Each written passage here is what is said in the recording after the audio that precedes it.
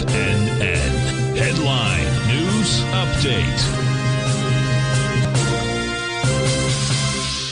Okay, folks, Larry Pesavento for TFNN. I posted a chart here of the Dow Jones going back the last 50 years, actually 60 years. And you'll see here on August the 8th of 1974, Richard Nixon resigned because of the Watergate scandal. The market went from, dropped 45% into the December low of 1974. That was a double bottom. That was the big low where the Dow had gone from 1,030 all the way down to 540 during that year. This is where I lost my money when I thought I knew something. I'm still not sure I know anything, but anyway, that's what happened here. These are some of the cycles. You can see all the ABCD patterns that are in here. I bring this to your attention, of course, because there's in the news about potential of the current president having some trouble. Whether that's true or not, all I'm bringing in is the fact that it was a cycle.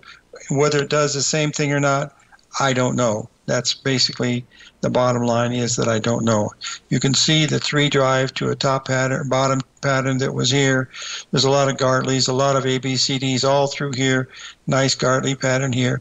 Nice ABCD pattern there. That's all we're looking at here is ABCD patterns. I want to bring this cycle because there's several other cycles that are pointing to the fact that the market's going to go down. Whether it's related to a president resigning or not, I don't know. But history has a tendency to repeat itself. And not many of you folks out there were trading back in 1974.